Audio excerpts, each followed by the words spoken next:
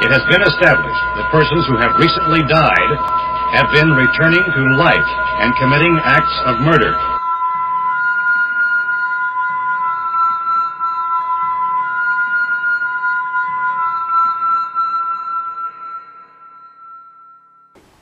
Hey everyone, thanks for checking out my YouTube channel. Today I'm going to be reviewing a double feature Blu-ray released by Scream Factory, I believe in 2012. And the two films appropriately on the back here are called Two Tales of Television Terror. The first film being TerrorVision and the other film, The Video Dead. Both are, thematically about television's kind of haunting people or killing people or ruining their day in some way. The first film that I watched was TerrorVision, and let me just say that both these films, especially TerrorVision, are like quintessential, 80s trash cinema. They're fun, but boy, they're pretty fucking bad. But anyway, the first film, TerrorVision, that was directed by where's his name? Ted Nicolaou, who got his start being the sound man on the Texas Chainsaw Massacre.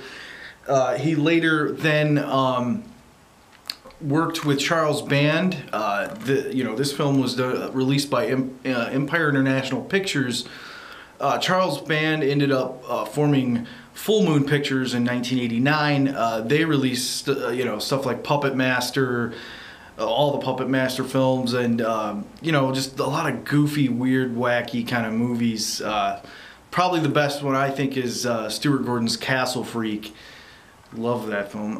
But TerrorVision is, to me, the most hyper-realistic, almost surrealistic, well, it is it is quite surreal. Kind of, 80s film. I won't go too into detail because they're kind of hard to. These movies are hard to review. But TerrorVision is about like this family that gets a satellite. When this is '86, so satellites were a big deal then. But they get this satellite. The father's working on it. He can't get good reception, and for some reason they have the satellite repairman there, and he's there all the time, and he's drinking beer. Just real peculiar stuff in this film. So a beam from outer space that looks like lightning, kind of inexplicably just shoots this satellite beam, and all of a sudden, or satellite dish, and all of a sudden they have great reception. Everyone gets over it. There's a father, a mother, the son, the older sister, who's the daughter, obviously, and their grandfather who comes over, who's invited over to watch the new satellite TV, and then the daughter's boyfriend, O.D., who is this like 80s metalhead idiot with a leather jacket and obviously fake wig, and he's got the studded bracelets, and he says dude a lot. He has a Wasp shirt, just 80s to the max and beyond. So this movie's very strange. Like, just undescribably just like crazy. The acting is pretty damn atrocious in this. Like, the dialogue alone is just like bury your head under a pillow and start punching yourself because you're like, what in the fuck? But then on top of that, what I found just really strange is that the parents are swingers, and they're like openly swingers, and it's just like something mom and dad does, and it's like, oh, okay, that's weird. Not that I'm against that or anything, or I'm offended by it, but it just adds to the level of weird, crazy shit in this film. So the parents go out to swing, and the grandfather and the son, they're watching the new TV, and the next thing you know, they find this monster movie, this weird monster with like, I don't even know how to explain it, but it ends up coming out of the TV.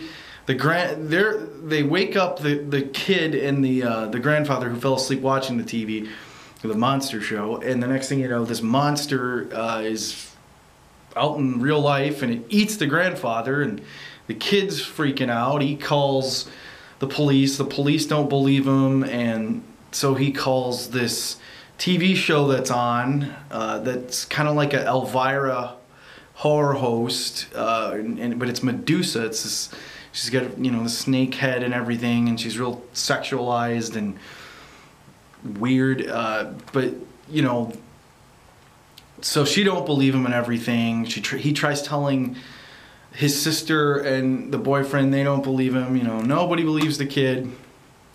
The monster's going around like destroying shit, eating people, eating things, you know, and then the sister and the brother end up, you know, finding out that this is real. Meanwhile, you know, all these things are happening that are so crazy. They end up eating the parents. The parents come home with another couple, and they're gonna, like, whatever, do their thing. The mother gets angry at the child. She locks him in the grandfather's bedroom, which is like a bunker full of weapons, and, you know, he's like all this stuff for when the world's gonna end, you know, kind of like a doomsday prepper kind of guy. And that's weird too. That's another strange thing. Like, the grandfather is this crazy conspiracy-minded wacko kind of ex-military guy, and he runs around with the grandson, and they just like have, you know, pistols and you know, full automatic guns shooting and playing around like it's nothing big, no one cares, you know. So anyway, there's that, and then, you know, this monster just ends up eating the parents, who are like in this crazy room with a jacuzzi and a pool, and they're gonna do their thing, and the next thing you know, the monster eats all of them and can kind of like use them when need be. Like, he can use their likeness, or like he can kind of transform into them in a way. Yeah, and so they don't even really know that the parents are gone, but then they do find out.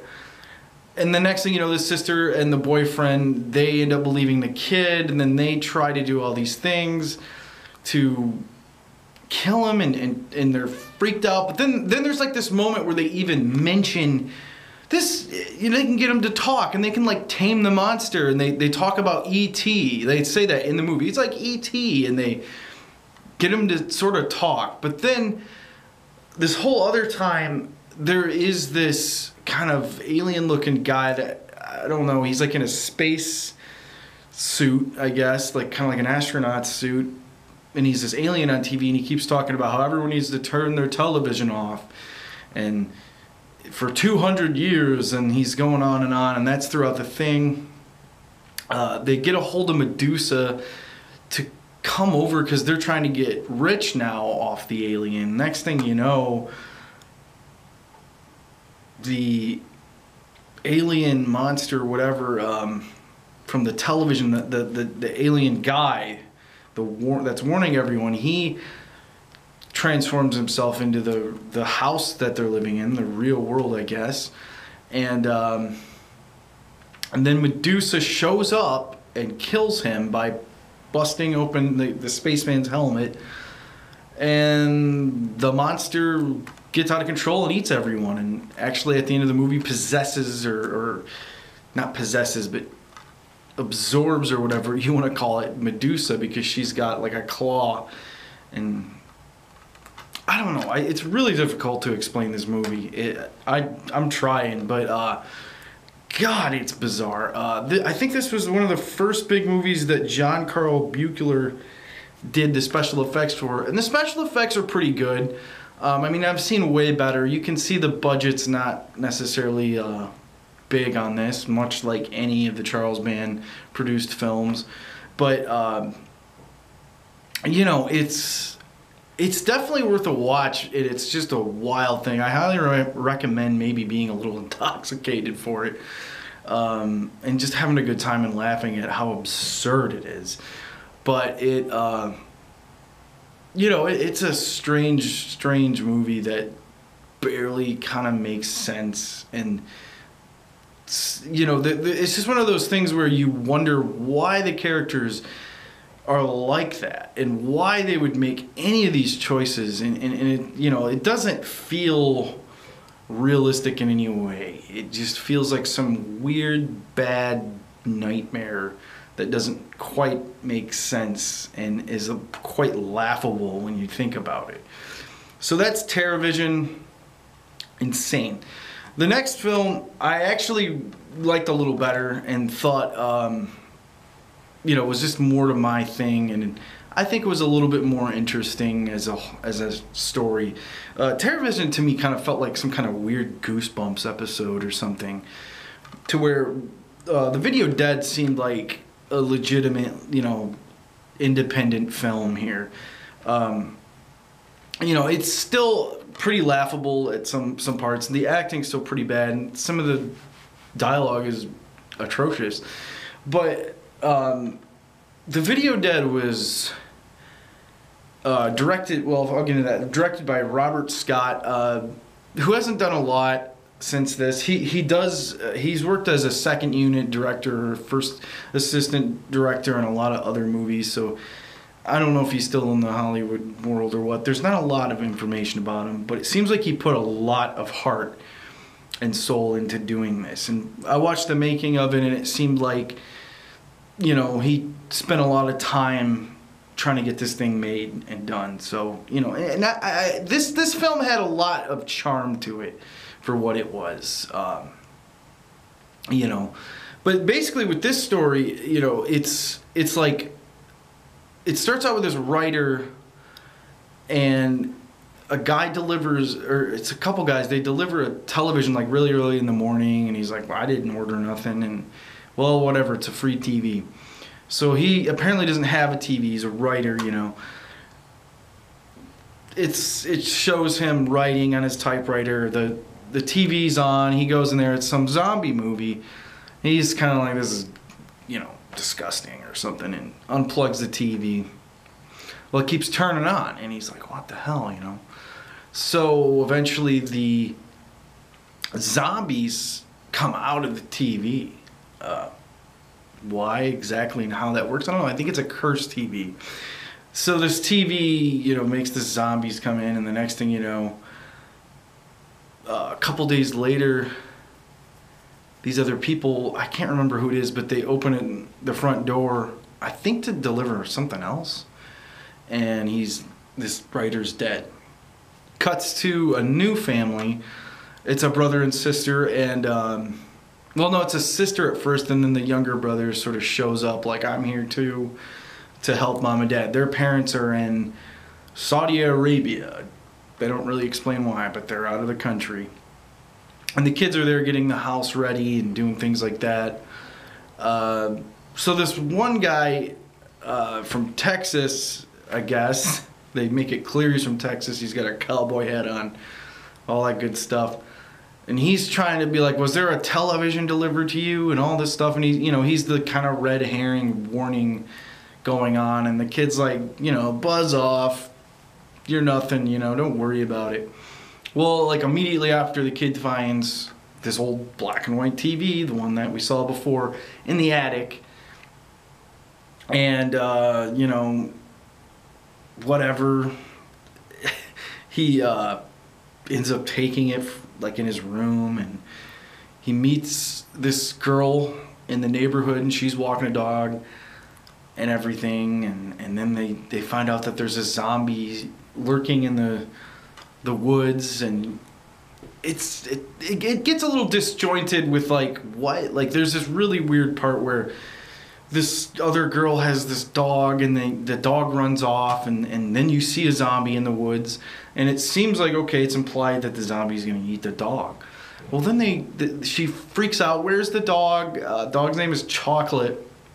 They go off into the woods, and they find the dog, and they're like, oh, it had a heart attack. So the zombie didn't eat the dog. It had a heart attack. Very strange. So then, I don't know. They do an okay job of, I guess, introducing all these characters.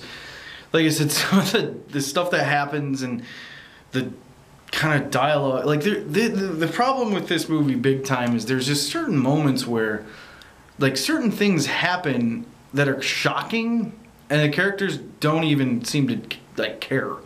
Because the weird thing, too, is, like, they're in this... He's got the TV in his room now, the younger kid, and he's smoking a joint and everything, so he thinks he's high, and he sees this beautiful woman on TV, and she's, like, talking to him. And she appears in the room with him and everything, and I think they make out, and she's being all, you know, sexual and everything, and then she's back in the TV, and there's this random part where some, like, fat guy comes up and slits her throat, and he's, you know, his reaction is like, why'd you kill her? Well, like what? Like, the reaction of these characters is just not, it doesn't fit. It doesn't make sense why they don't react in bigger ways to something crazy like that. And the next thing you know, there's zombies roaming around this neighborhood, and they go through and kind of kill all these different neighbors and stuff in different ways. The zombies in this are a lot more careful about how they do things, I guess. You know, and they're not like, there's no explanation why they're zombies. It's like they're from a movie on TV, I think. And it doesn't make sense. But the good thing about this film is that some of the visuals were really cool. Like there's the infamous, like right on the cover right here is kind of a depiction of like one of the coolest scenes when you see the television like smoking, and this zombie just rises from the TV, you know, and there's all this smoke and everything, and it's very atmospheric. There's some cool like blood in this. If you're into like cheesy kind of zombie movies and like 80s kind of gore flicks, like this is something to check out for sure. You know, like I said, these movies are fun. By no means are they masterpieces. Like, it's actually some of the weirdest stuff I've ever seen. But I would say, you know, The Video Dead, it's definitely like a good, solid kind of like little splatter flick, zombie flick. There's another thing too. There's another weird part where everybody like dies except his sister, and she just casually has to go about this way of dealing with the zombies.